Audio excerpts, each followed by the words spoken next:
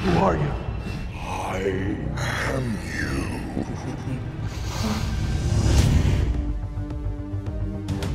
M. Night Shyamalan, what genre would you say Glass is? If you can. Yeah, no, it's very clear for me. Doesn't need to be.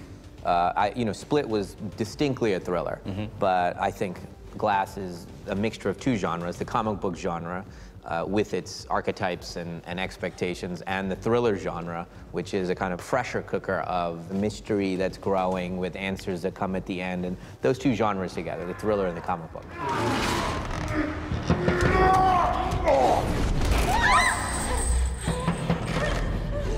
So we are in similar territory to a genre that dominates the cinemascape at the moment, the superhero movie. But what sets this movie apart from those other superhero-centric movies?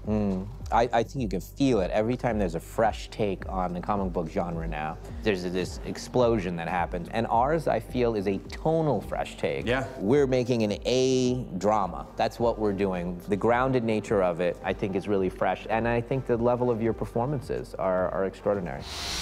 Well, that sounds like the bad guys teaming up.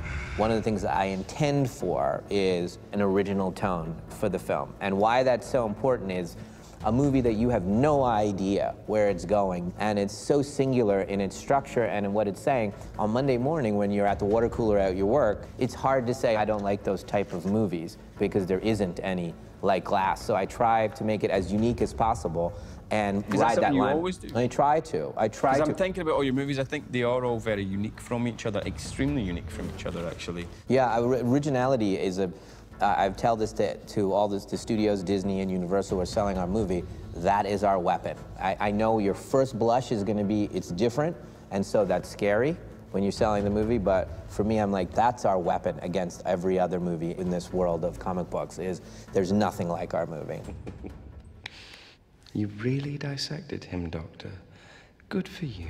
I think that in a lot of the superhero movies out there at the moment, the audience is asking the studio and the filmmakers to show us something they've never seen before. And that gets manifested in bigger crashes, bigger bang, bigger... And some of that is great, and I'm involved in some of that, and I love watching some of that as well. But I think in Glass, the audience aren't necessarily asking for anything. The filmmaker is asking them to come along on a ride that they're not used to going on. And like you say, you know, our special effects are not the explosions, and they aren't the spaceships, and they aren't those things. The crash and the bang happens within a character's emotional state, you know, and there are summits to get to that are hard to get to, but if you do get to them, it can be thrilling for an audience, I think. Yeah.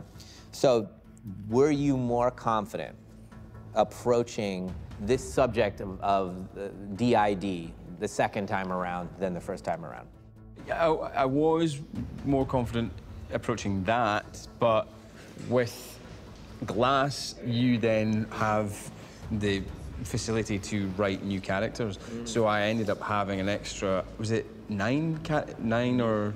Yeah, I forget how many you did 10, in Split. 11 extra characters than I did in the first one. So the panic was back on. Por favor, señora. Mi corazón me duele con lo que hizo. We really didn't explore the beast that much in Split. We really explored the beast this time in Glass, and I wasn't as certain about how he would do things, so I had to do a hell of a lot of getting comfy with him, and then on top of that, there's 10 new people. So you had to start from the beginning in some ways, as well as coming home to characters that you know well. So it was an interesting mix. Hedwig's taking the light. Hey, what's up? Don't worry. Did you have any inkling where the story was going after Split and before you received the script for Glass? No.